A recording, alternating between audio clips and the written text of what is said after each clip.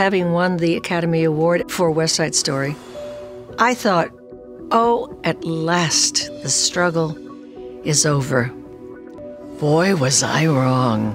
I had played the definitive Hispanic character. There seemed to be nothing in the offing but minor versions of that.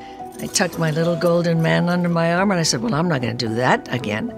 And I'm sick and tired of speaking with accents. I've been doing that all of my life up till then.